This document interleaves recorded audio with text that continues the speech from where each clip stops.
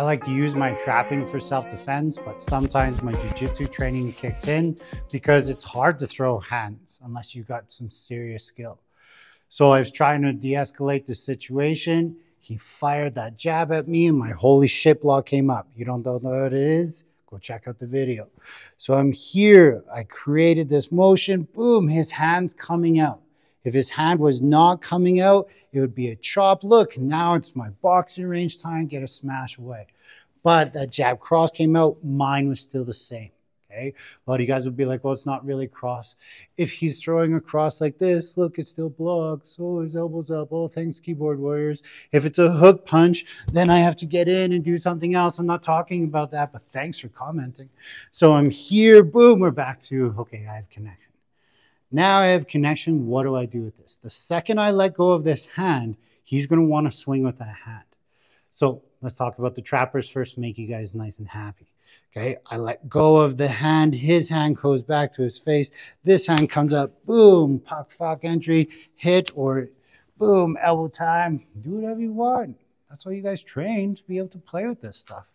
But what's most important is I'm not getting punched, I have connection, now what do I do? Okay, it to me all comes down to the pressure of this arm.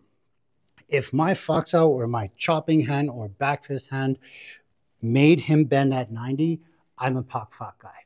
I pock and I fuck and I move in and then I blow the house down, right? So from here, but what if all of a sudden their pressure is stronger and you feel that pressure coming at you? Oh, there's a multitude of different things here that you can play with. But you have to have that Wing Chun mindset that I talk about to help get you to there.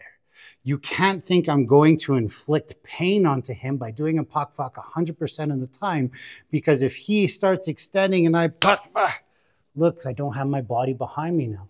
His energy was too strong. My center of gravity went from being nice and low in my dantian and my center to now raising up into my head. It's not going to work so well.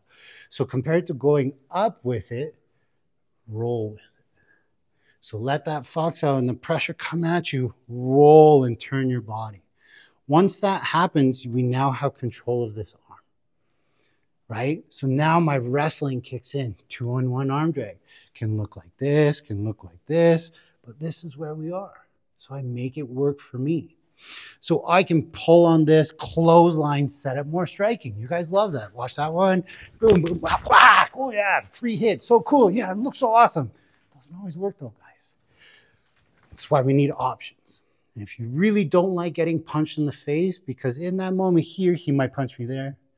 Boom, I might put up a block, it might stop here, but he pulls back that hand, he might punch me there. Where's my self-defense, right? Self-defense means not taking any shots, hopefully. So he fires, I'm here, I absorb it, it comes in, I'm like, man, I don't want to get punched today. In the military, they said, you don't want to get punched, hug. It's actually pretty smart.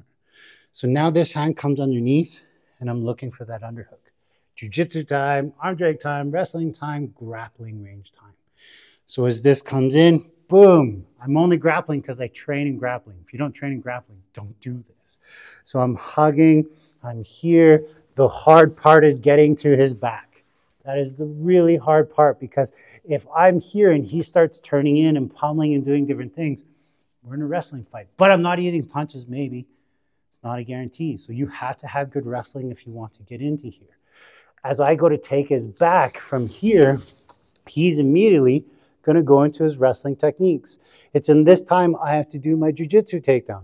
So as he's trying to split that down and before he can turn and face the heart, I'm going to fall to the ground. I just call it a reverse side break fall. As I'm falling, I'm twisting and pulling him over. You can do this with technique or do this with muscle. I probably did both, to be honest. So I fall and he's over. So now he's down on the ground, what do? Jiu-jitsu community is like, arm bar, rear naked choke, right? All the super fun stuff. But let's say I go to arm bar. So I set up, I come up here, I rock over, let go, right? I go, I arm bar. I like this style of arm bar where I can still get away.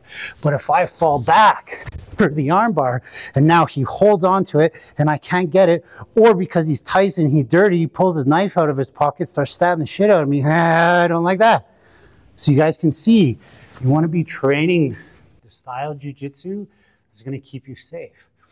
Rear naked choke may work. What if he pulls out the knife? Rear naked choke may work. What if his girlfriend comes and boots me in the face? Lots of different things.